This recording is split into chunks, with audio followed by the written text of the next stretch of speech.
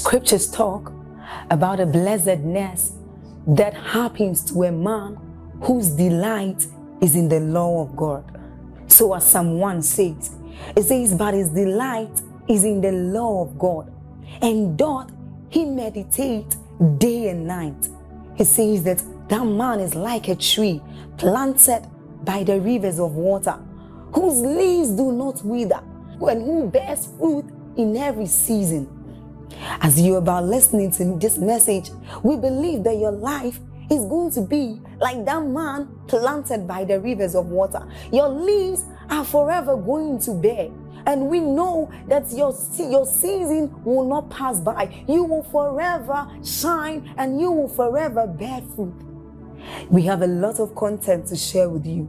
So we would entreat you to subscribe to this channel, as well as like us. Hit that notification bell to receive more updates from us, because we know that whatever content here is going to set you on course at every time. It's going to make you attain whatever stature that Christ wants you to attain. Thank you.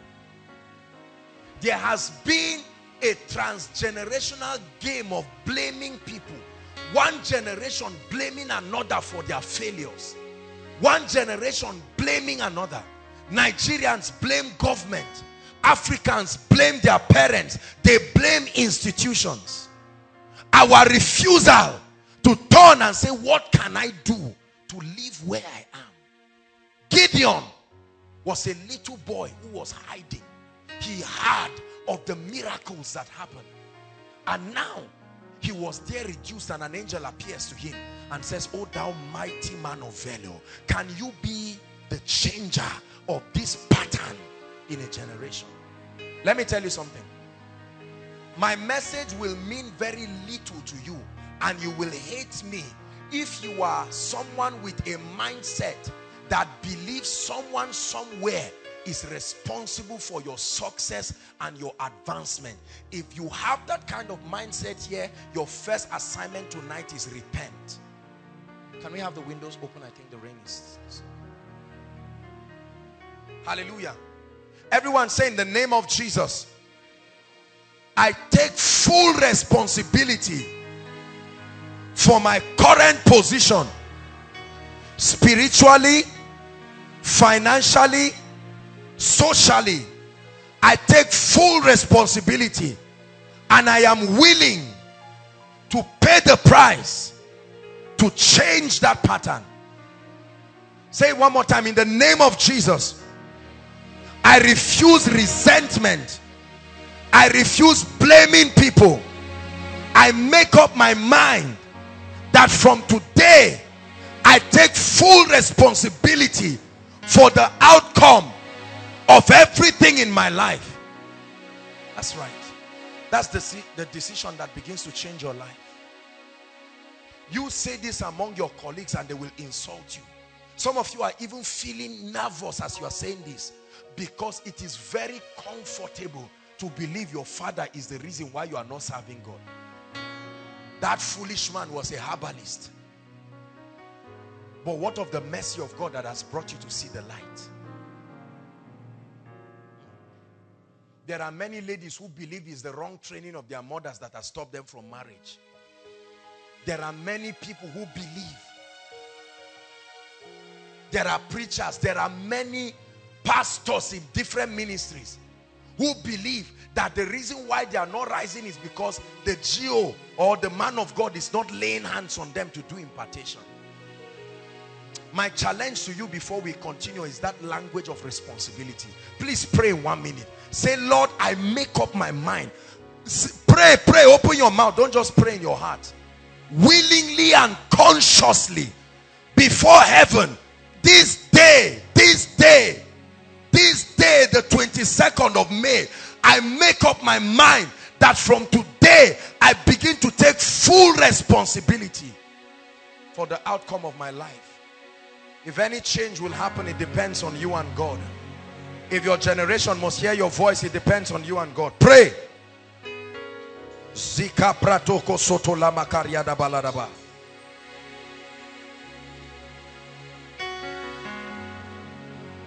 Shekete pretegedebosh.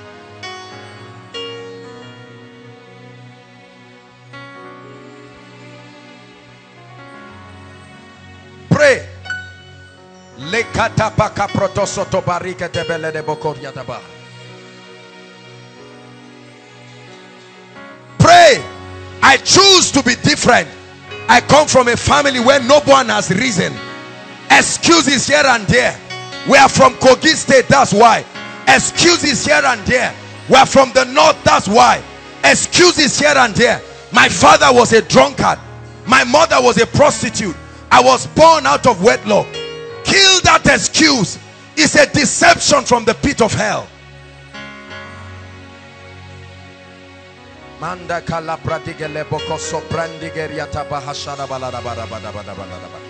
I'm a lady, that's why they should take care of me. Kill that excuse.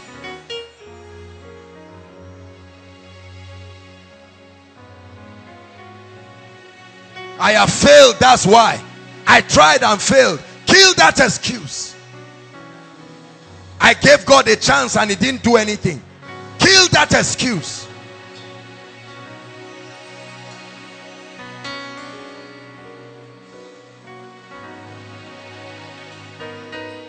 Hallelujah.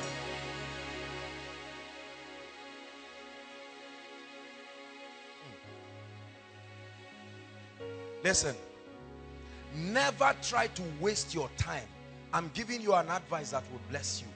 Never try to waste your time investing in people who have not come to a point where they are willing to take responsibility for their lives. You will be casting your pearl before swine. Are you hearing what I'm saying? Never waste your time and energy attempting to communicate truths to people who have not indicated a genuine passion for transformation. You will waste your time. Hallelujah. As a man thinketh in his heart, the summation of my ideologies. So I believe my father is a wicked man, because he would have sold the car and given me the money. Because I had to fend for school for myself. And that ideology becomes your template of interpreting life.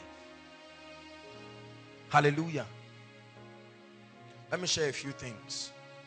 Your mindset determines your response to God, to people, to Satan, to challenges, and to success. Your mindset, your ideologies determines your response to God, people, Satan, challenges, and ultimately success.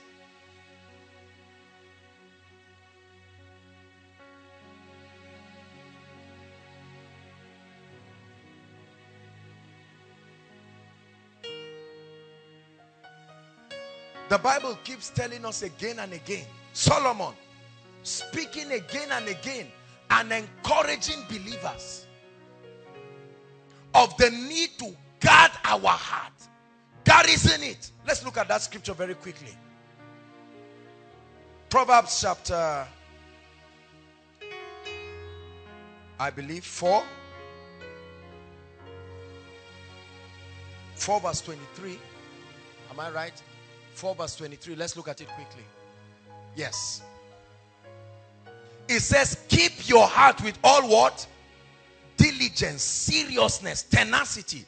It says, for out of it are the issues of life. Brothers and sisters, listen. Listen to me. Please look at me. I submit to you. I have seen people suffer.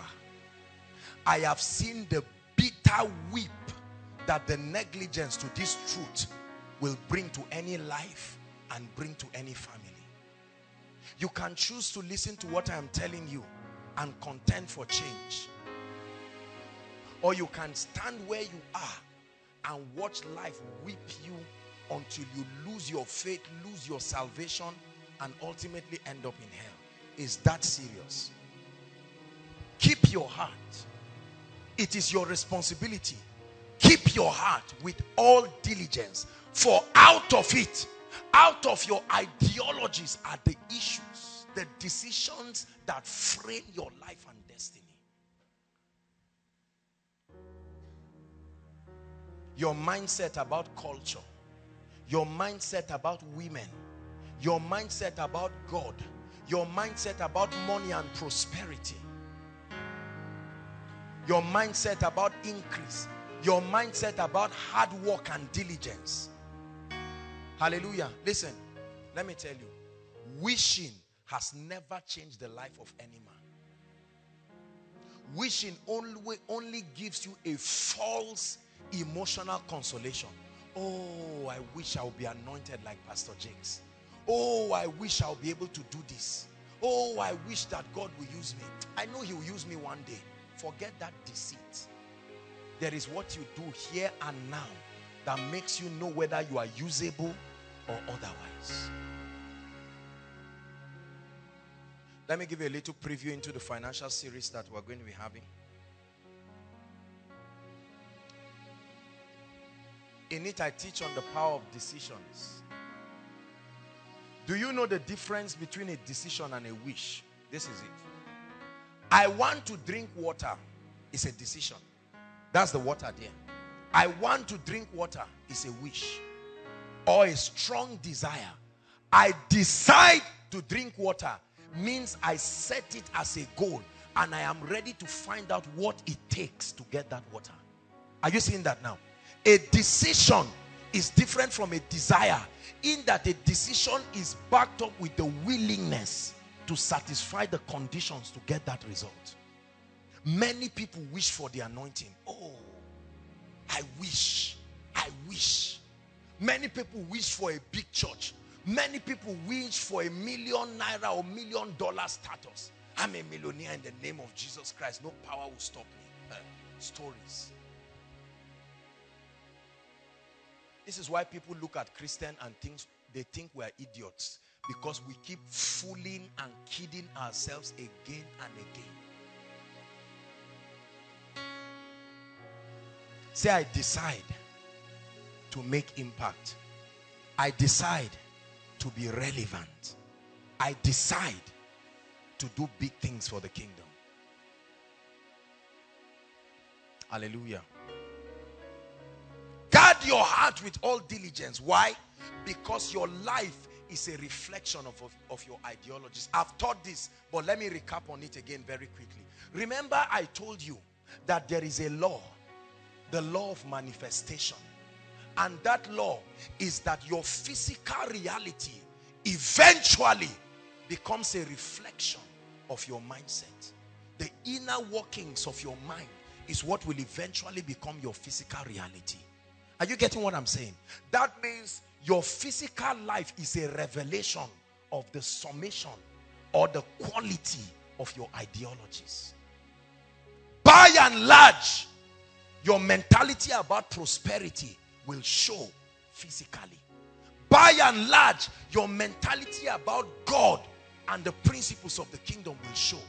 By and large, your mentality about marriage will show in children calling you a loving daddy or a stupid Dracula who is killing them. By and large. By and large, your mentality about success and productivity will speak otherwise. Meaning, our physical environment right now is a gradual reflection of the reality in our mind. Are you getting what I'm saying? Watch this. Compare a general overseer of a ministry or president or whatever.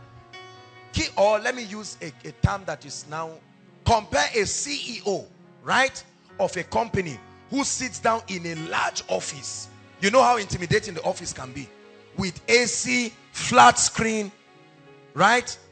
All kinds of things. Cup of coffee, tea, all kinds of things, and a secretary around. And you see the poor people in the company angry at their director, wicked man. He's the one enjoying. And the megad is there opening gates hundreds of times a day and receiving 10 or 15,000.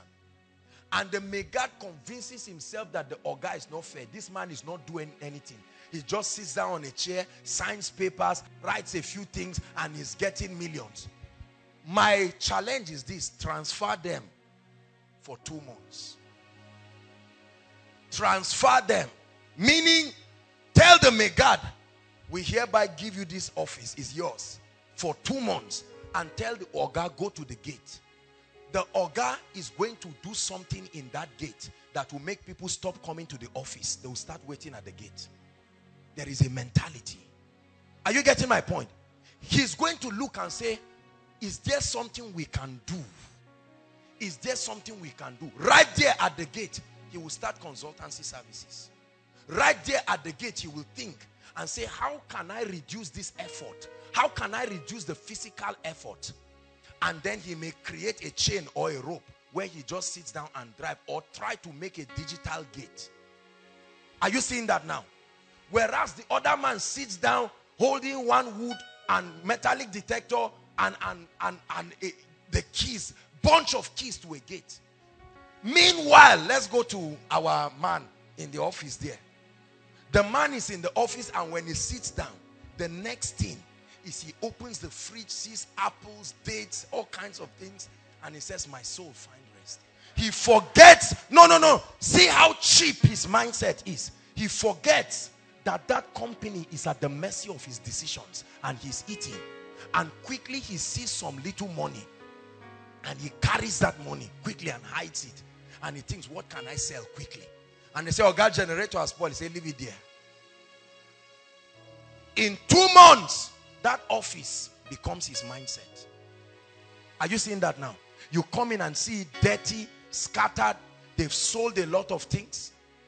They've sold the company generator. They've done all sorts of things. Right?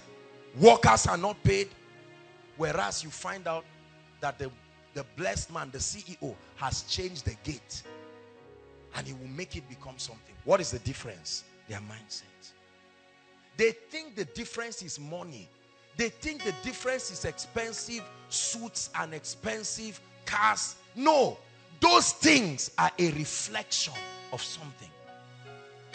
When you see a man mightily used by God, his life is a reflection of something. Are we following? Are we together? The next time you see a man you consider to be anointed or blessed, do not envy what you see. Try to buy into their mind and transfer it to yourself, and your life will follow suit. Are we blessed? That's why success is transferable. If I can transfer to you what is in my mind, you will be like me, but you will stop at my limit. If I can transfer to you what I have and challenge you to rise higher, you will be higher than me. You see that?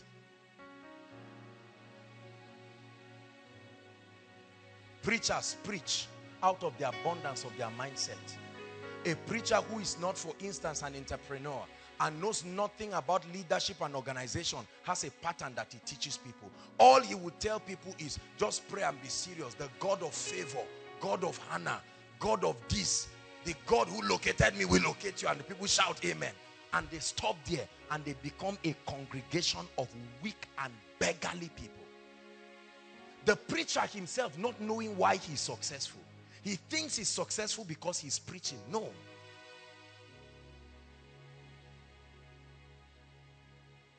Guard your heart. There is a mentality you have right now that is stopping friends from you. There are some of you, you can never have friends because there are certain mindsets and ideologies that drive every destiny helper who comes into your life. Something about you resents people from you. And if you do not take the time to study it and change and say, I'm like that. My mother never had any friend, only me. You see it, the transference.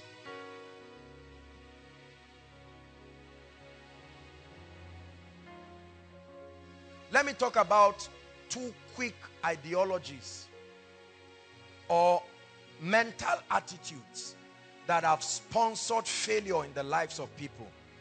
Right? Number 1 is the mindset that bets what we know today to be low self-esteem. Write that word down. It's very important. I'm about to say something that will bless you. What is low self-esteem, or what we call complex? Please look up.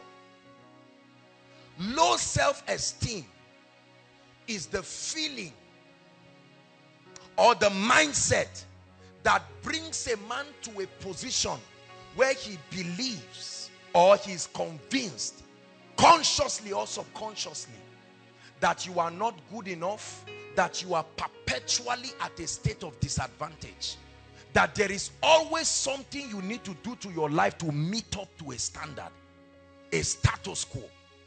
Are you getting my point? It's a terrible mindset, a terrible mental state of being, because it produces dangerous fruits, and we're about to see a few of them. Let me tell you, the foolishness of many people in society, from preachers to businessmen to fathers to leaders, is motivated by this poisonous mindset. Subtle but dangerous. Low self-esteem. What does low self-esteem do? Low self-esteem, when it is matured in a man, becomes the sponsor for an extravagant life, becomes the sponsor for aggression and looking down on people, becomes the sponsor for downplaying people as a way of trying to show your relevance. So all that fight for titles, all that fight for recognition, all that impatience that drives people into living an extravagant life is primarily because of a deep-seated mentality of low self-esteem. Are we blessed? So a lady believes that until she plants a particular kind of hair, she can't be beautiful and guys will not see her. Wherever she got that ideology, and then she finds out that the weave-on is 15,000 and that becomes a goal. She's under pressure, borrowing money, trying to prove all kinds of things, and then when she buys it and puts it, she's hoping that now she has been able to attain a status quo. Is God speaking to us? So we have preachers with their clubs and societies, right? That is based on something they believe they have to do to match up. So a man of God thinks, I can teach, but I can't prophesy. And his complex begins to sponsor him to look for prophetic grace anyhow. Are you getting my point? Even to the point of witchcraft. And when he gets it, he now believes that when that prophetic grace is added to me, I will be like so man of God. Are you seeing that now? A poisonous mindset. This is what is responsible for the hatred of brothers and sisters, fathers and mothers. A father will fight with his wife because the father believes that this woman is a CEO and I am an assistant director, and his complex makes him feel do something to bring her down. Are we blessed now? Low self-esteem. A mindset that stops people from moving and taking the path to success gradually. Low self-esteem has been the reason for incessant impatience, especially in young people. They want to buy the car now. They want to marry now. Right? They want sharp money now. Sharp success. You want to start a ministry and in 4 months have a record-breaking 5,000 crowd. Low self-esteem. To prove. And you say, go and tell them in the village, God is at work here. You see that? Tell who? Them. That means there is a them you have been working for. There is somebody that you say, I must show this man that I am nothing. It's not enough reason. Is God helping us? Many of us have lost precious friends because of low self-esteem. Our low self-esteem makes us to interpret even a sincere compliment from a negative angle, because you believe that you must do something to match up. Who is God speaking to tonight? We have all sorts of enemies and all sorts of people. I look at people who I know at the level I am now, I cannot even wear the clothes they are wearing, and some of them are students. You know that God just blessed them and opened a small door for them, but that low self-esteem, especially ladies, sisters, say amen, especially these ladies. You will see a tiny lady moving around, self-esteem is pushing her, and she goes to meet one big ungodly military officer. You know that she can destroy her life because she wants to say, I am going out with somebody in Jaji. Right? And that, oh, you think I don't know? You are joking.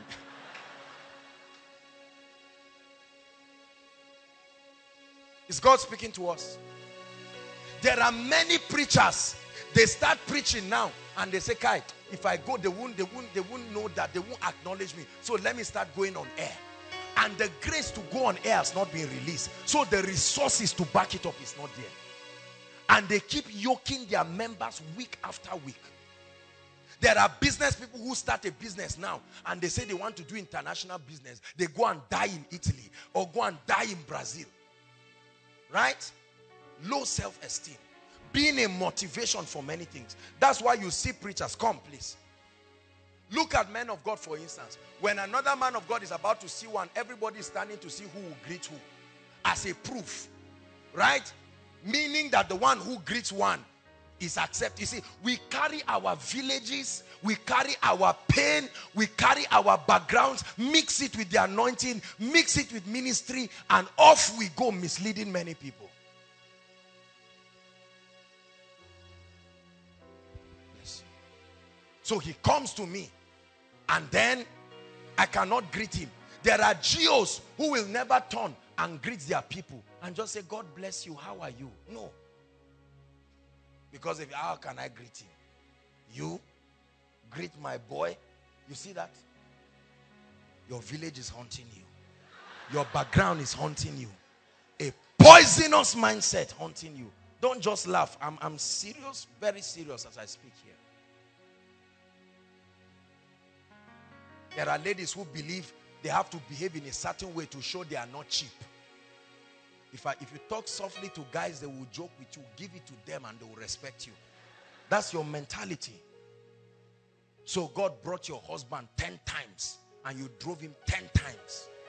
Because something in your mind, you live around the mediocres just like you in the room and all of them convince themselves. It's amazing how we mess up and people clap for us. You do something very stupid that demands flogging and you go and meet people who think like you and they say, guy, you represented us.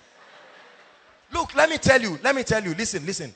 You can decide to make up your mind and change or live in that false sense of success.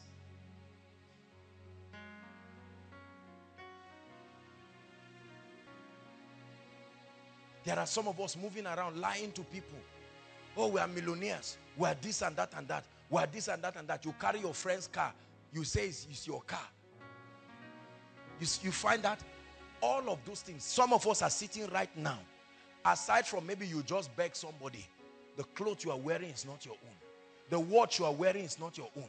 The shoe you are wearing is not your own. The phone you are using is not your own. You borrowed your friend's phone for 3 days. What for? What's the point? What are you proving? An Android device? Shame on you. If that becomes the whole circumference upon which your life revolves in, that mankind, we make ourselves too cheap. And so we do not celebrate what we are and where we are. We do not celebrate what God is doing in our lives. We rush levels. We are not thorough in the dealings of God in our lives. And we end up with casualties. Line upon line. Precept upon precept. That mindset of inferiority right now is what has made some people not to relate with certain friends that can help them. Because you think this person is a villager. If I react like that, no. There are some of us, if somebody looks at you in the secret place and speaks his language, not just to mock you, but just a nice conversation, let's connect. You say, please don't embarrass me here. Please, I've told people I'm half caste. My father is from where and where. Don't come and fall my hand here.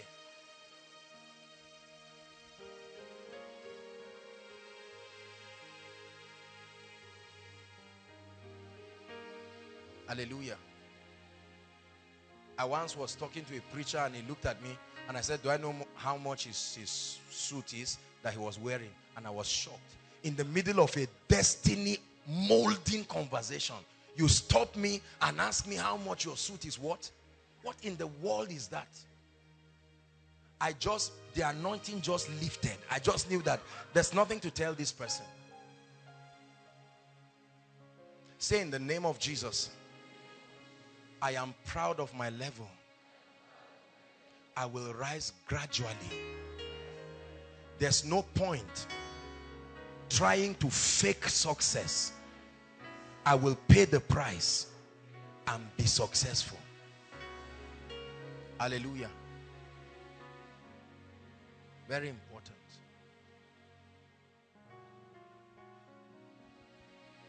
Low self-esteem. Many of us here are suffering from it.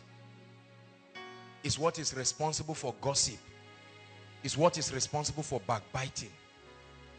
That spirit, that feeling of low self-esteem is the attitude that will sponsor your not celebrating the success of others.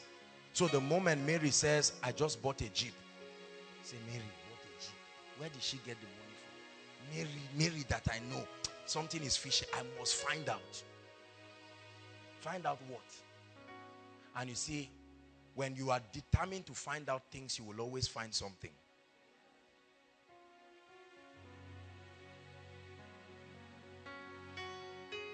Is that true? Low self-esteem. Number 2 is the mindset that leads to what I call an uncultured use of words. Uncultured use of words. Psalms 141 verse 3, an uncultured use of words. God is helping us tonight. An uncultured use of words. Psalm 141 verse what?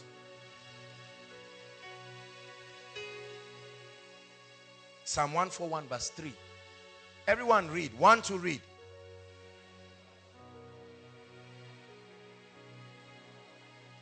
It said, set a watch, O Lord, before my mouth.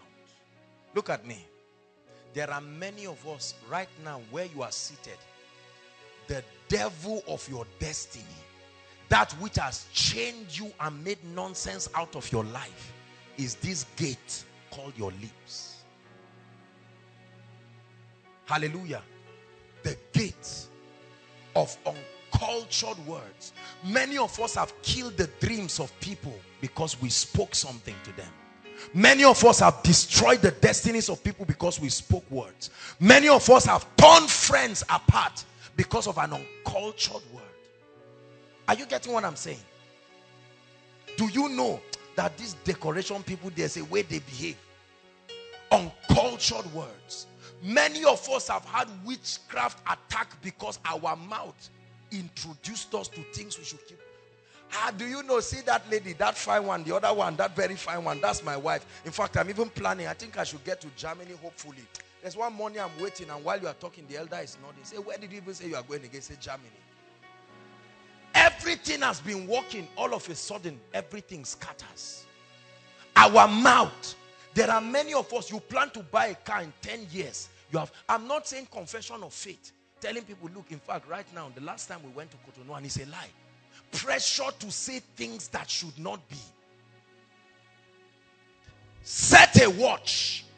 Put a gate, oh God, in my mouth, that I will know when to speak.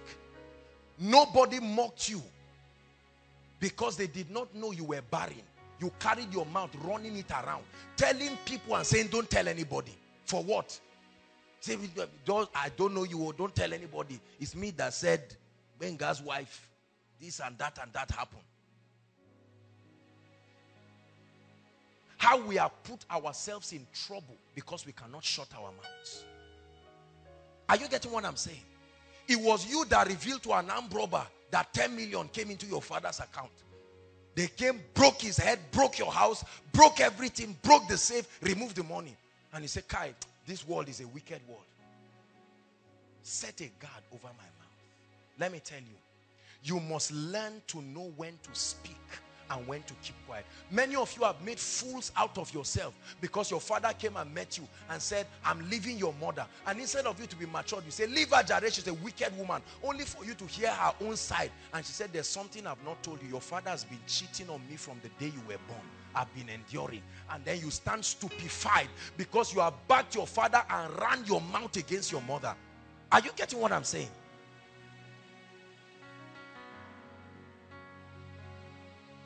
The height of mental maturity in terms of communication is when you know when to speak and when to keep quiet. When to speak and when to keep quiet. Some of you people come to you for counseling and say, I've been fornicating or I've been suffering from masturbation. I've been doing, immediately you feel, you say, God is changing lives. So say, what happened? Say, man, the rate at which masturbation is disturbing people. I can't. Some brothers that you don't even expect. You see that? Keep a watch, oh God, over my mouth. Keep a watch. A guy came and met you and said, look, we are going to get married. Let me just calm down. I'm trusting God for some finances to come. Before you know it, you have sent text to 11 ladies, you chief bridesmaid, you this. And then later the guy will say, I'm not doing. And the friend say, how far our marriage? Say, hey, God is working. And you are under pressure because you've run your mouth saying what you should not say. The Bible says, a word spoken in due season. There is a due season for communication. Is God helping us? Mindsets. Mindsets. Mindsets. Many of our parents go and run their mouths in the villages. Oh, I've been promoted. I'm a millionaire now. In fact, the last check entered and they said there's one village project. Please, we're allocating the task of 5 million naira to you. And you see that the children are crying and suffering. And the man is building a community somewhere because your mouth destroyed you. One time, one lady came and met me. She thought it was good news. Very respectable man of God that she was going out with. And I think one time, I don't know, let me assume the guy was carried away and he wanted to make advances on her and do a lot of things. And, you know, she advised him, and at the end, he felt bad. He said, look, I don't know what came over me. Let's pray, this and that. And then she came to talk to me. And she thought it was going to be a good news. She says, sir, honestly, I need to tell you something. It's not every man of God that is a man of God. I knew where she was going to. I listened to her. There are some things you don't come to me for. Praise the Lord.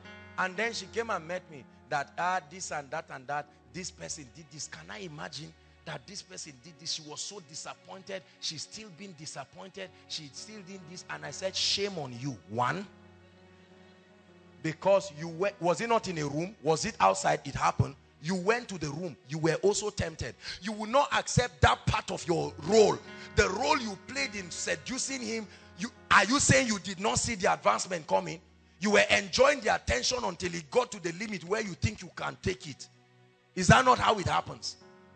It was holding you, doing all kinds of things. You were enjoying it. When you felt it will now cross the boundary, what you call boundary, you now started talking and you are coming to report him rather than praying and humble yourself. I'm not justifying immorality. I'm talking about the foolishness of unguarded, uncultured communication. And the way she was talking to me, I know she has told more than hundreds of people right there. And you destroy. Now, listen. We are very disciplined people by the grace of God in this ministry. Are you getting what I'm saying? But many people have run down the churches and the ministry of others because of certain things. Especially this immorality thing. People come for counseling and they talk. They say all kinds of things. They say you are the... I remember one lady who met me and said, you are the only man of God in a long time who has talked to me without sleeping with me. I said, it's a sign that you need deliverance. While you are concentrating and saying people are doing this, there is a wicked spirit at work in you that is destroying people. Rather than thinking you are so seductive, you better find out that the hand of God needs to come upon your life to change it. Are you getting what I'm saying now? Unguarded communications. Unguarded communications. Matters that don't concern you. It's amazing. You hear people talking about their father, talking about their mother, talking about their sister. A lady met me and said, that her sister just got married, though, sharp, she's now pregnant. I said, shut your mouth. You can imagine the stupidity of your communication. Look at what drives your mind. Look, I'm teaching you this because it will save you trouble. Are you hearing what I'm saying? Many of you are hated by people right now because you have joined the heads of too many people, including your destiny helpers. Every time they mention your name to lift you, people say, may God forbid. I rather die than to give this person a job. This person is a destroyer of destiny. Have you seen people like that? You come in between two people who are in a relationship and you say, my brother, I'm a Christian, I won't hide this thing from you. There's something I want to tell you about this lady. I saw the way you are buying flour and all of these things. All these things you are doing. What is this lady has been rocking her life since she was 13. You are just coming innocently. You don't know. You think she's a nice lady. And the guy said, well, I'm not saying she has HIV, but who knows? If there's something, go for a test. Mount. Some of us, listen, Mindsets, listen to me. It's not just to say we want to be successful. Are you getting what I'm saying? I remember when Benny Hinn had his scandal, for instance. Many people in the body of Christ did not stay to find out what happened. Everybody started moving, running down Benny Hinn. The following Sunday, many pastors were preaching. When they said they caught him with Paula White. Right now, that Creflo Dollar, you see it on news, that Creflo Dollar asked his congregation to buy him 65 million naira jet. That's not true. That's not what happened. Are you seeing that now? Everybody, those who have been angry. There are people angry today that Kenneth Copeland is flying his jet. There are people angry at all kinds of things. And we run our mouth. We say all kinds of things. People have called their mothers witches, called their fathers witches. Listen, give yourself a warning and discipline your mouth and say, Lord, keep my mouth shut when it needs to be shut and to speak when it needs to speak. Hallelujah. Unguarded communications. They tell a man of God, lead offering, and he comes and says, as I was leading the offering, the Lord said this, stand up, to mean that he wants to show that he's a man of God. And you spend 1 hour just for offering. Unguarded use of your mouth. You just disgrace yourself and threw yourself in ashes. Are we growing tonight?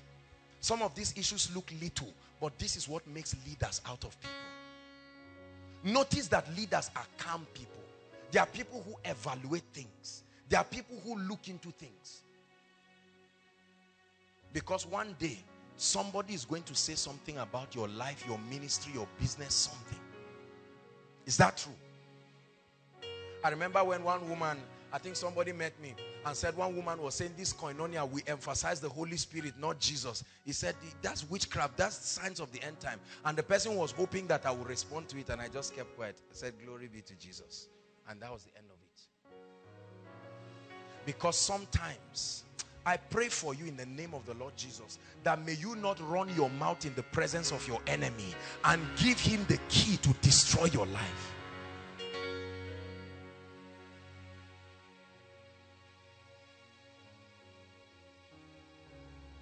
From the abundance of your heart, your mouth speaks, and then it ruins your life, and then you close doors of destiny over your life. Many things have been shut in our lives because of these mindsets. There are many others, but I decided to pick two to talk about. Still, the mental transformation. That God will raise people in this place who are leaders indeed. Somebody comes to gossip to you, and immediately he finishes the gossiping about Tosin. You tell the person, let's hold hands and pray for her. And the person is stung and embarrassed and doesn't know what to do. Tomorrow they mark you as a real Christian. Do you know why many preachers' messages are not strong on the pulpit? They know you outside of pulpit. They know your life of gossiping and backbiting. They know your insincerity in handling the things of the kingdom. And so when you say God will bless you, the words are little. They don't carry weight. May God give you the gift of a friend that has discipline with words. May God give you the gift of a friend that will use his words to bless you. You may not understand the implication of what I'm teaching you. Well, I don't want us to just say, Lord, send the rain. I'm teaching you practical issues that will make you exceptional. People will look at your life and your ideologies will be compelling. And people will come and say, why? What is the framework of your mind? And you will let them know that the Lord Jesus Christ has transformed your life. You will see jobs you did not apply for come to you only because of your calmness. Everything is not just about your certificate. You will find out when you finish that it takes more than certificate to reign. Is God speaking to us? Preachers, God cannot trust you with innocent people because you cannot hear their cases and keep quiet. God cannot trust you with all kinds of people. There are pastors, God cannot trust them with large members, because the day you know that one member is a billionaire, that day everybody in the church will know that this guy is a billionaire, and they will strangle him. Everybody will come and say, we are soliciting for financial support, and run him down because he gave you tithe of his billion. There are people in this place seated who are dangerously prosperous. Don't think everybody is struggling. There are people seated quietly here. I know them. You see that? There are people here who are dangerously anointed. Graced of God. There are people here whose parents, if you know the status, the societal status of their parents, you won't even go and knock their office, yet they are calm and quiet. The day I found out that one of our ladies here was the daughter of one prominent man, I was shocked. I was shocked at the humility and simplicity of that lady. The day I found out that this big man, this is the daughter, I said, my goodness, what humility. There are some of us, your father was given caretaker or something of a local government, and you won't let anybody rest. I know that I'm hard on us tonight, but it's because I love you. I want to make leaders out of us. Not just men who are tongue talkers, but people who have the wisdom for living. Are you getting what I'm saying? Never sit down and entertain gossip. Be the one to drive that atmosphere away so that God will come and bless you. Never be the one. Let it not be your room that when they want to run down people, your room is the place where they meet. Say, let's meet at that usual joint. And when you come, say, hey, before they reach, say, sit down first. Let me be serving you minerals. As you do it, no. Let your room be the place where when you talk of destiny, when someone's life is down, he says, I know that I will go to Sam's house. Because if I can find my way there, I will find God. I will find hope. My neighbor has one friend that I told her she may be here listening to me. In my opinion, that is one of the nicest women I have met in my life. And the most sincere woman. That my neighbor's friend. I've seen my neighbor 2 times when, our regular human activities, challenges. She shared her testimony here. And that woman will come to her and kneel down and pray and cry. She will come and see my neighbor washing and come immediately and collect the clothes and wash for her. There was a time she came, there was nobody. Sometimes I lock my door and you won't know I'm around. She came in and there was nobody. Do you know what she did? She laid her hands on my neighbor's door and started weeping and said, Lord, will you open the door for my friend and bless my friend? She didn't know I was listening. Hi. I said, oh God, will you give our people in Koinonia wives like this?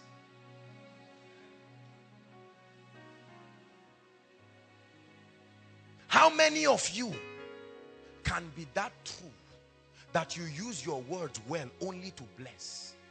Will you make up your mind that beginning from today, I will set a guard over my mouth? My mouth will not be the reason why I will destroy the life of another. Anything that proceeds from my mouth will only be that which carries blessings. In Israel, if you curse somebody, they will kill you because they understand the implication of words. Is God speaking to us tonight? Many of us have made ourselves cheap. When you started out, people respected you because you were a man of few words. Right now, you have become a talkative, and gradually you see that your respect has been going down.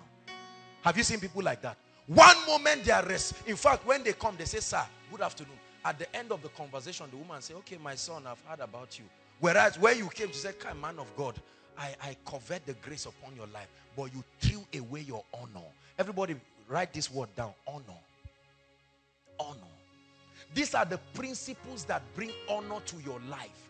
Value honor more than money. Value honor more than reputation.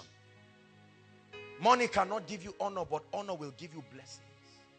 Honor, the ability to recognize and reward your difference, is what we call honor. Uncommon principles that will make you exceptional. Tonight's teaching may look simple, but it is indeed powerful. As a man thinketh, your mindset. I'm doing a re-engineering in our mind, a recalibration, changing our perceptions from our various cultural standpoints and connecting us to the attitude of the kingdom. That which makes kings, that which makes nobles, that which makes men wise, that which opens cheap doors for greatness.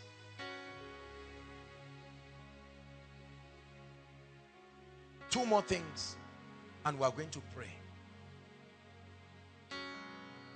How do I engage? I've said it, but then I will say it again and again. How do I engage in renewing my mind when I find out that there is something flawed in my life? How do I start? Now I've found out that I have a poisonous communication. Now I've found out that I'm a bitter and envious person. I found out that I'm a jealous person. Negative dimension of jealousy. I found out that I'm suffering a lot of complex. I found out that I'm suffering failure and defeat. How do I begin to rise? Number one, you must admit and accept that you desire that there is a need for transformation in that area of your life.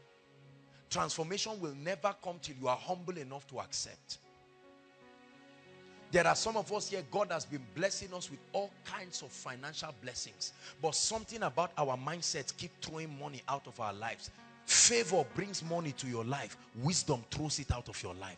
There are many of us who ministerial doors open up to us, but the people never call us back because there is something about our mindset. You go to preach in a church, you don't study the way the church setting is. You just stand and run your mouth and say anything, anyhow to anybody. You go to a church that is predominantly elders. Your packaging and communication must suit the context of your audience. You go to a church that is filled with intellectuals. I've preached in all kinds of churches and they like me. I've preached in all kinds of places because I paid the price to understand the people I'm communicating to. Is God speaking to us? So God opened the door of ministry. You now went to preach. You were preaching in a military cantonment and you were speaking as if you were talking to market women because you did not know how to communicate right. And they said, please, don't bring this man again. This man came to embarrass us. Our Oga was here. We thought God would glorify himself. God glorified himself, but this man, Kai, don't bring him again. And the door closes. And you see a man, 6 months, they've not called you to bless anybody. Not because you are not anointed. You have the anointing, but these mental adjustments. Are you getting what I'm saying? There are many of us, somebody comes to your life, and the mindset of courtesy and greeting the person, you just come and say, I am Apostle so and so, this and that and that. There was a young man that was standing while I returned from the trip. I just ran to quickly refresh and come, and the young man just stood there. And I was asking the protocol, why is this guy here? He said he came for prayer. I said, by this time, this is koinonia, I can't see you now. He said, I've been coming, and every time I come, I find out that your door is locked. So I decided to come now and stay. You see that? On a very good day, I would have said, so it's like nobody has introduced me to you, Abi. Protocol, can you let him know the kind of... No.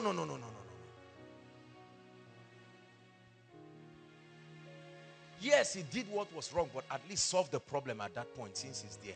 And bless him and then show him the right way to do it. That guy now will live loving me more, but he can live hating me and say, this person, he's going right there to go and preach, but this is a soul dying. So is your genuine thirst for souls true? Are you understanding what I'm saying? Little foxes, brothers and sisters, spoil the vine. Little adjustments that we need to make to our lives to make us exceptional. Many of us are anointed, no doubt, but many of us cannot reign because the wisdom that makes for dominion, the wisdom that makes men exceptional, the wisdom that makes people extraordinary is deficient in our lives. That mental adjustment. One more time, lay your hands on your head and say, Lord Jesus, I make up my mind to make the required adjustments for my greatness. I make up my mind to contend for change and contend for adjustment. I make up my mind to lay aside the old and to pick up the new. Hallelujah. I told you 2 more things. Write it down very quickly. Number 1, Two more things I'm adding to what I've said that will make you exceptional. The attitude of courtesy. Courtesy. You know what we call courtesy? Decorum. Respect for people. That attitude that gives honor and courtesy and respect. Another word you can put is respect. The mindset where you hold people in high esteem is an adjustment that will make the rain fall in your life. It will make you a magnet. By and large, after preaching, there are things you do that makes you lovable. It makes you inviting. Look at me. Come, Sam. If Sam comes and finishes preaching, watch this. And then I come up as a man of God and I just collect the mic from him. And I say, Sam, that's nice. My boys are really growing. You see that? Watch this. Am I anointed? Yes. Do I love God? Do I love souls? Do you think my relationship with Sam will be sustainable? No. Because I simply violated his self-worth to prove a point. There's no attitude of respect and courtesy. Are you getting what I'm saying? Whether you are higher or lower than that person, that attitude of honor and courtesy. And I pick up the mic. Sam, God bless you. Everybody, let's celebrate the hand of God upon Sam. Sam, thank you. You are a great blessing. I honor you. Thank you so much. You see that? Courtesy. At once, Sam will love me and Sam will reward me by increasing my self-worth and my honor in his mind. See, this is what makes some leaders, although they are silent, the reverence that people give to them is almost like human worship. There is something they are doing. They have transferred honor to their subordinates and they are receiving the harvest of that honor back. Are you learning something? Never usurp your subordinates to prove that you are mighty. You are a fool if you do that. Transfer honor to them. Some of them will be rebellious, but it's a law that cannot be broken. The honor will return to you 100-fold. Is God speaking to us? The mentality of courtesy. Ladies, one act of courtesy can open your marital destiny. You have fasted for 40 days, but your attitude, no courtesy. You give a gentleman something, you cannot even give him with courtesy. Help me with that handkerchief. Take. Hello, what are you even saying again? Take. And whereas this guy has been looking from afar, oh Lord, do I go or do I not go? And immediately he sees that nonsense. He plots the graph and says, no, this is not what God showed me. And he turns back. Are you anointed? Yes. Do you pray in tongues? Yes. But it has stopped the door of marriage. Am I speaking to us? Some of us, our attitude of being rude to people. Courtesy. I make it as a point of duty. I make it as a point of duty as much as possible. Even when I am rebuking people, they know that in that rebuke, I love them. I sent a text to the leaders, I think it was yesterday or today, appreciating all of them for handling the ministry activities and doing everything in my absence. I'm still going to tell them again during our leaders meeting because I love them. I honor the leaders in this ministry. I respect the grace of God upon their life. And I thank God for the grace and the opportunity and the privilege of working with them. That is the reason why no matter what happens, when you come outside, you must find some chairs. I rebuke the protocol most times when I come and see people standing. Why? Because of honor. I honor the fact that you left your house and came here. Are you seeing that you are not just coming to Koinonia because I'm anointed? There is an atmosphere that unconsciously honors you. Are you getting what I'm saying? There are churches you go and you are treated like a piece of rag. The only person who deserves to be honored is the man of God. And members say, I can't stay here. Is the man worded? Yes. Is he anointed? Yes. But he does not understand the organizational principles of sustaining success. Please learn it. Courtesy. Learn to be cautious. Learn to treat people with honor and respect. Greet people. Greet people. Don't say this person, when I was in SS3, was please leave all those things. Greet people. Oh, Benga, how are you? Abiodun, how are you? When I came in, I saw Jakes. I gave him a nice hug. And I just come and say, no. Say, I receive grace to honor men. Say, I receive grace to show courtesy.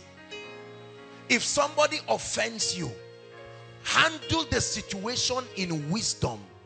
Don't just hit things in a way that you scatter the opportunities of tomorrow because you are trying to respond to the pain of today. There are roommates who cannot talk to themselves again because of that mutual respect of honor. And you, when people honor you, reciprocate it back. You become foolish when you are only receiving and not giving. If Tosin looks at me now and says, says something that I like, I will find something to reciprocate. And so you become a friend of everybody. When people are suffering from complex, they run to you because you have an atmosphere that says you are welcome. You have an atmosphere. When I finish Koinonia here, I've been tired since morning. But I have to stand here to at least, the people are joining a line. That is already embarrassing for me. Because I know some of the people standing in that line. It's not like there are some helpless people, but they humble themselves and they stand. And to be able to do that, I give them a hug. I talk to them with courtesy. All our little children that come to hug me here, I honor them. That's why immediately after service, they come around. You, the little children sit near you. As they are sharing the grace, they are running away from you. Something about your life is driving them. That's how a business partner will look at you and say, you don't have the skill for business, but there is an attitude. There's something about you. I want to do business with you. There is a business of hundreds of millions that I want to do with you. And you step into favor. Favor that you will never recover from. There are doors of ministry that have been opened to me today that I know should never have been opened. But because I honored my way to them, I treated people with courtesy. And I didn't know when I met them again, and they were the ones who advocated that I be blessed. Is God speaking to us? The last thing I want to talk about is the mentality of endurance. Endurance. Help us, Holy Spirit. Just give me 5 minutes and we'll pray. Everybody say endurance. Say it, endurance. The Bible puts it this way. He that endures to the end. Everybody say endure to the end. Many people will never taste of the fruit of true success because we gas out. We do not have the staying power. Listen. That's why the ministry of prayer is inevitable if you want to finish strong. Endurance. Endurance. In your journey to greatness, you will endure. You will endure hardship. You will endure misunderstanding. You will endure misinterpretation. You will endure a lot. You will make sacrifices. You will endure hunger. But he that endures, let me tell you, when you see a blessed man, respect him. Don't ever see any man either in the corporate world or in the ministry that is truly lifted and trivialize what God has done. Never want my crown until you see the scars on my hand. Every crown has a scar on the hand. Are you getting this? I'm rounding up. I'm speaking to you. That illusion that greatness will just happen to you is a dream. Wake up. That illusion that somebody will become successful and then you enter his success just like that, I'm telling you, it's a dream. Wake up. So while you are there running people down, realize that if you must be great, your own curriculum of endurance is waiting for you. No matter how you are, there are people today who misunderstand koinonia. There are people today who misinterpret what we are doing. We have been persecuted in our respect. Don't you think it's everybody that loves Joshua Selman? There are people, when you call Joshua Selman, it's as if you call the Lord Jesus. There are people, if you call Joshua Selman, it's as if you call the devil and the Antichrist. All together is what builds dexterity for ministry. I remember when the protocol started responding to calls and the rest, I received a lot of backlashes from people. Are you trying to say you are too busy now, you cannot respond to us? Why should protocol be? Endurance. But right now, it has proven to be an excellent system. Endurance. Are you willing to endure? Many of us do not want to be talked bad about. Sorry for you as far as success is concerned. Let me tell you, it's a cross that every great man must carry. Are you hearing what I'm saying? You want anointing, but you don't want the persecution that comes with it. You are dreaming. Oh, they will talk against you. They will say, how are we sure that anointing is genuine? How are we sure the miracles are real? How are we sure? This one that have not been around now for 2 weeks. Somebody can say, I knew it. Maybe he went to collect power. He went to collect power for the next level.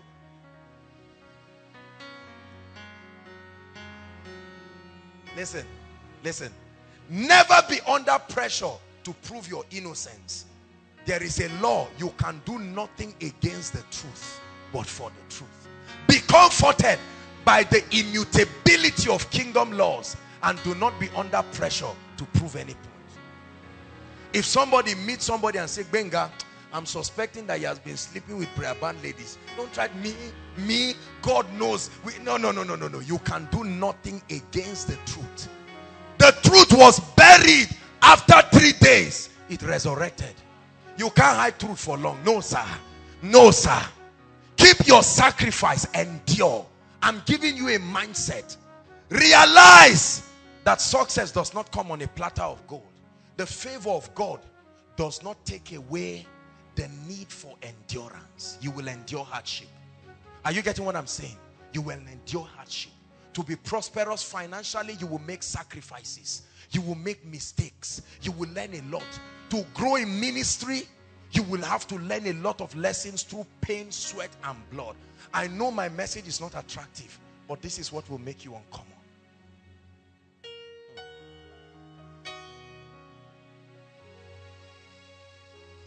Endurance. Endurance. Endure hardship. As a faithful soldier of Christ, you went to win souls, nothing happened. You went for that meeting, you thought the power of God would move, nothing happened. And you seem to live in shame. Don't worry. Keep fasting. Keep praying. I know you went and it looked like they jailed you. You went to sing and you lost your key, you lost your voice, you embarrassed. Don't worry. Let them keep laughing. Don't be under pressure to prove anything and say, no, I can sing. Oh, what happened that day is I had kata. Forget about all those explanations. Kata or no kata, continue. A day will come, you will be noted for persistence and your critics will become the advocates of your lifting. When you endure, if you give up, you make the prophecy of your critics true. You make it a self-fulfilling prophecy. God is speaking to someone. We're rounding up. That all you need is to keep doing what you are doing. I know they are talking about you at home. Your prayer life has brought a lot of persecution, but endure. Keep praying. Sister, they've told you you will marry the Holy Spirit. No problem. Keep praying. They've called you Mother Mary and now you are ashamed. You cannot even hold your Bible again. Endure. Listen, it's an irrefutable law of greatness. An irrefutable law. I thank God today for the sacrifices of endurance. I thank God for the times when I did not give up in my life. Today, it has translated to the salvation of millions. The transformation of lives. Seated here right now listening to me are people who need to endure. I know you have been taught that if it is of God, it must come cheap and easy. No, sir. There is a system in the kingdom where men pass through the cross to get the crown. This is a very deep teaching. You must endure. We are going to pray. Oh, I will endure. No matter what it will take, I will endure. As you are sitting down right now, there may not be 1 naira in your pocket, but endure. Keep tithing. Some of you, aside from boss, you may trek home. Endure. Some of you, you go and receive, as old as you are, you still receive all kinds of beating from your elderly ones. Endure. And you see the hand of God upon your life. Endure. Who is God speaking to? Some of you are spilling over and it looks bad, but God is speaking to you tonight. Endure. Don't worry. It looks like 1 year is a long time, 2 years is a long time, but don't worry. Like the twinkling of an eye, you will come out. But as you are coming out, you will not just come out a graduate. What would take your colleagues 10 years you have learned. So one giant leap in destiny you will cover up. But for now, endure. Endure. Endure. You don't have suits to wear. Don't be under pressure to do anything. Endure. Is God speaking to us? I choose to endure. This is how this ministry came. To see what God is doing today, and to see where he brought us, and to see where he's taking us. Endurance. Endure the mockery. Endure the shame. Never be under pressure to prove yourself. At every given point in your life, those who love you outweigh those who hate you. Don't, because of the 5 or 6 people that hate you, you throw away the honor of millions of people in your life. If 30 people hate Sam, 2 million people love him. Respect their love and don't turn to 10 or 16 people and try to be under the pressure of defending yourself. Are you hearing what I'm saying? At every point in your life, those who are for you are greater than those who are against you. Rise up on your feet.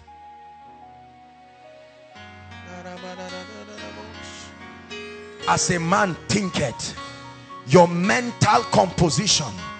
Endure. You are in that department, it looks like you would die. It will not kill you. You are not the first to graduate from there. Endure hardship. Endure the mockery.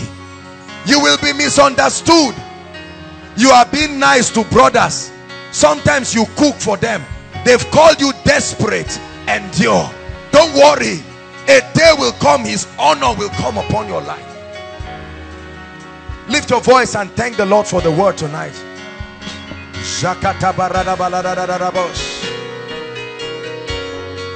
Pray.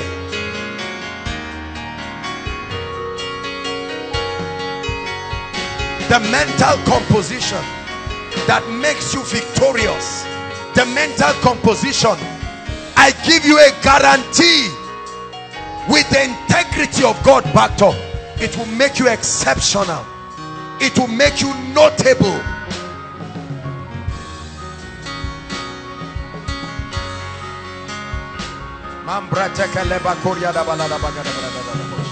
Are you praying, Koinonia?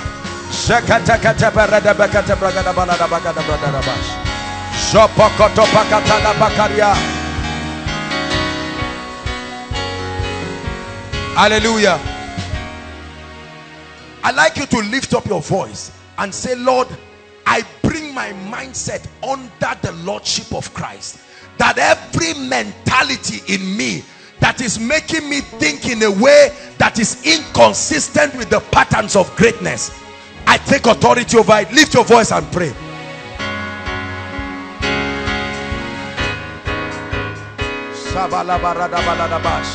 Koinonia, are you praying tonight? I pull down strongholds. I cast down imaginations. Guard your heart with all diligence. It is the key to your prosperity. Your mindset is the key to the increase in the anointing. Is the key to the Holy Spirit doing mighty things in your life. The key to you being a champion. The key to you breaking cultural barriers. The key to you being mighty. I don't care where you are now. I don't care what is wrong now. Endure. Be strong. Be strong. Hold on. Be strong. Hallelujah.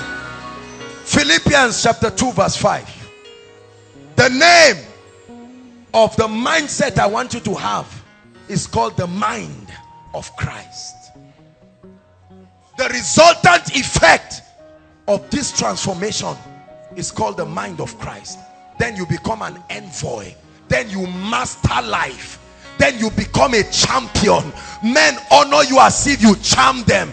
Everywhere you go, you are a magnet. And people are saying, what? I'm giving you the mental requirements of an exceptional life. Please give us Philippians chapter 2 from verse 5. Oh Lord, I pray that your people will listen. Permit this mind to be in you, which was also in Christ Jesus. The word let there is permit. Allow it. God is saying change. I want to make you mighty. You came from Kogi State. I know there is witchcraft, but can you adjust your mind and see a champion that I will make out of you? I know you are weak. The whole family stays in one room, but can you make that shift in your mind? Let this mind be in you. Let this mind be in you, Koinonia. Let this mind be in you. Upgrade your mindset. Don't let culture cheat you. Don't let your past cheat you. Hallelujah. I'd like you to lift your voice and say, Lord, I reject inferiority and low self-esteem. You have made me great. I'm not cheap. I'm not a local champion. I stop trying to do things. Pray, pray, pray. I stop trying to do things to prove a point. I stop trying to borrow money to look rich. I stop trying to tell lies to look like I'm making progress. I reject a life of falsehood. I move gradually, level by level. Pray. I reject low self-esteem. I am fearfully and wonderfully made. No culture, no CGPA, no financial level, no challenge will ever make me feel bad. Job or lack of job, admission or lack of admission, marriage or lack of marriage, let it never get to you and make you feel inferior. Pray. Satan, the Lord rebuke you. I refuse to feel inferior. The favor of the Lord, the favor of the Lord, a champion on my way to happen.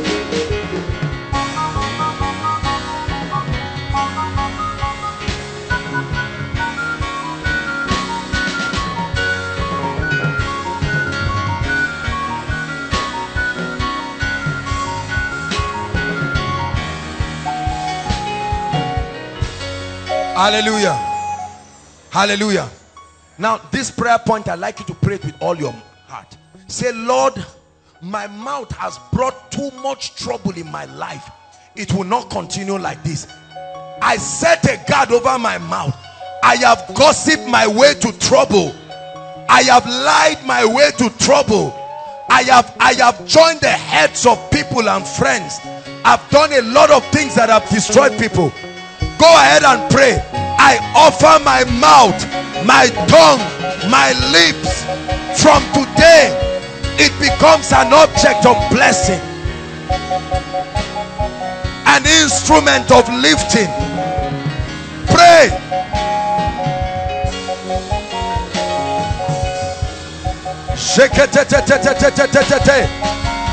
I add character and a healthy mindset to my anointing.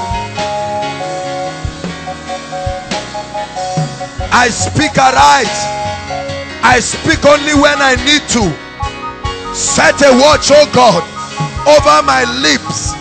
Set a watch, oh God, over my lips. Set a watch, oh God, over my lips. May I not destroy my friends with my words. May I not destroy my destiny helpers. May I not drive away my instruments of breakthrough. May I not scatter my family with my words. May I not destroy ministries. May I not destroy my academics. May I not destroy my anointing with bad words, uncultured words. Hallelujah. Hallelujah.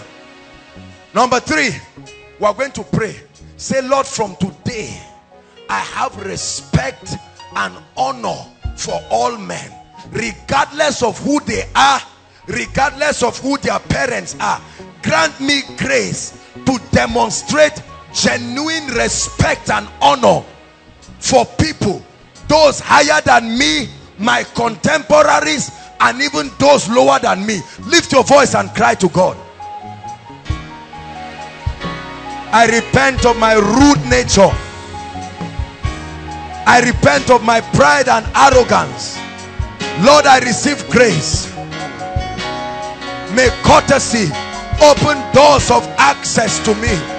May honor open doors of access to me.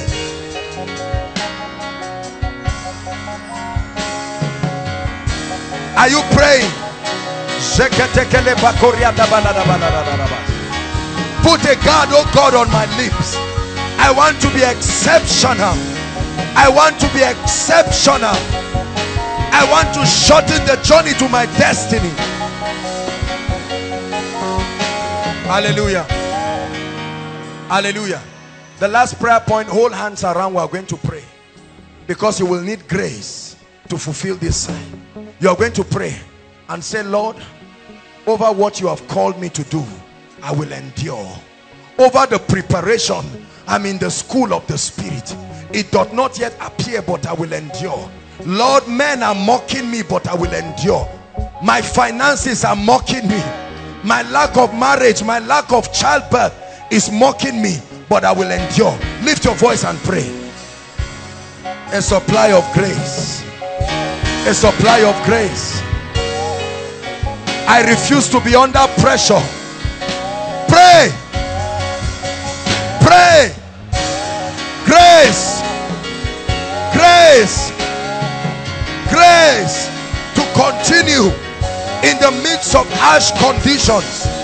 Grace to continue in the midst of persecution. Grace to continue. That ministry must not die. That anointing must not die. That business must not die. That job seeking must not end.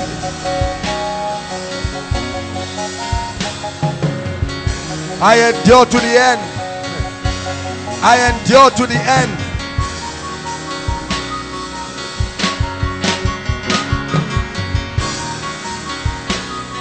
There's no food now, but I endure. I don't have friends now, but I endure.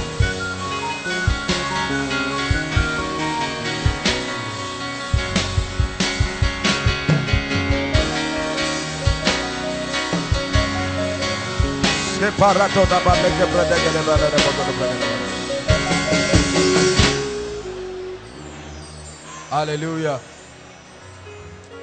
Hallelujah. Please, I want to encourage everybody in preparation for miracle service on Friday. Listen to this message again. Make sure you get it. Please, just listen to these instructions. Listen to this message again. Get all the messages I've preached on greatness and success and listen to it.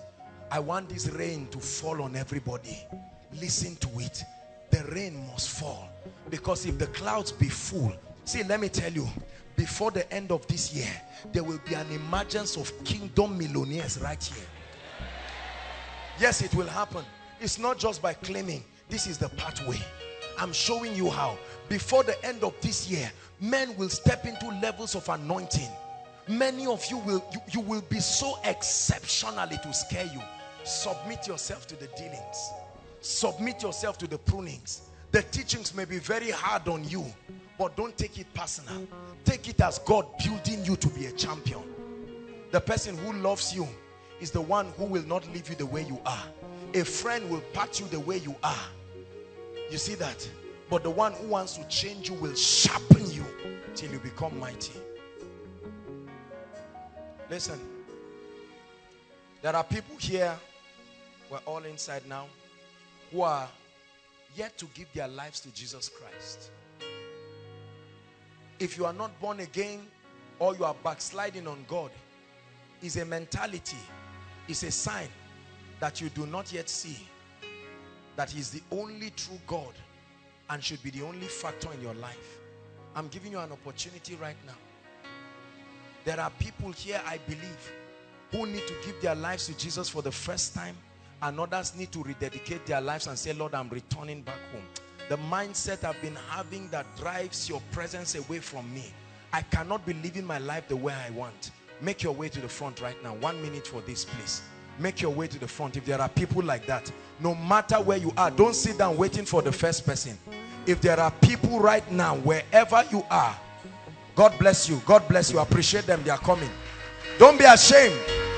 They can come and stand here. God bless you. I know He's not the only one. The Holy Spirit is speaking to you and saying, make your way out. Make sure you find your way right now. Come to Jesus. Make your way right now. Make your way right now. Make your way right now. Commit your heart to the Lord. No playing games with destiny. Make your way. Hallelujah. Those of you standing, thank you for coming out. You must mean business with Jesus. Lift your right hand and say after me, Lord Jesus, I love you with all my heart, and I make up my mind that from today I will walk with you. I receive the grace. I receive eternal life into my spirit.